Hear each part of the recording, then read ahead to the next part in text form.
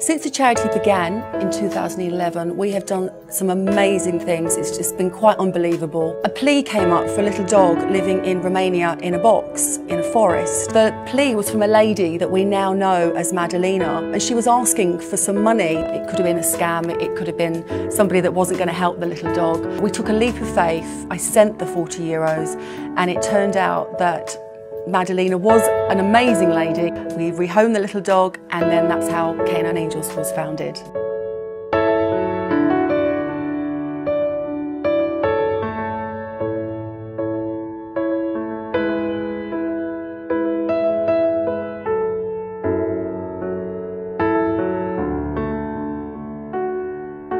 You're alone and scared, life's been so hard on you. There's no hope in your eyes and nobody wants you. Please don't feel so lost, 'cause there's nothing wrong with you. It's what people do. Let's now introduce to you two girls who truly are considered by many as angels. They are canine angels, Victoria and Paula. Welcome both. It started, Paula, myself and Annika started, we were the founders, and we now have a really strong team. All these ladies, it actually gets me emotional talking about it. They give up so much, they do so much for these dogs. But there is a huge network of rescuers that we cooperate with. It's not just the 3 of us, not just the 6 of us. Exactly what do you do, girls?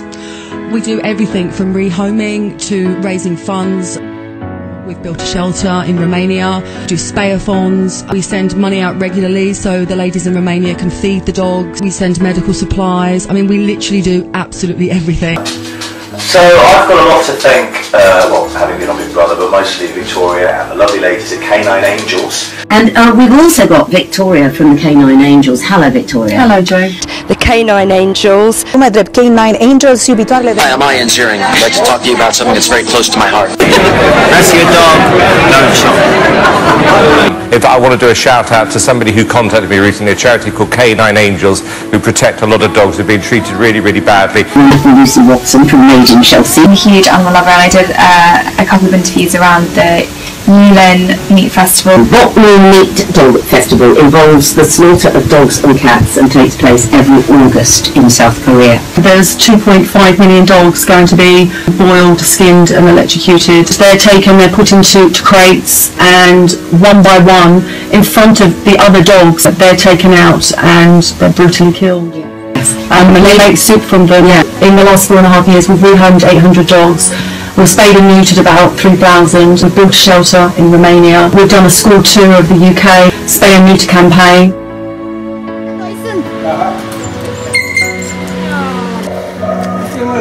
It's not a good start in life. It's really not a good start in life.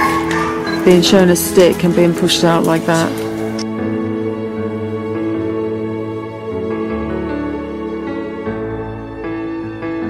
Oh my god, it's so small. Oh my god, it's tiny. As the days go by, your eyes start to smile again, and the wonders of the world open up your little soul. I just can't believe how wonderful you are. You're a star,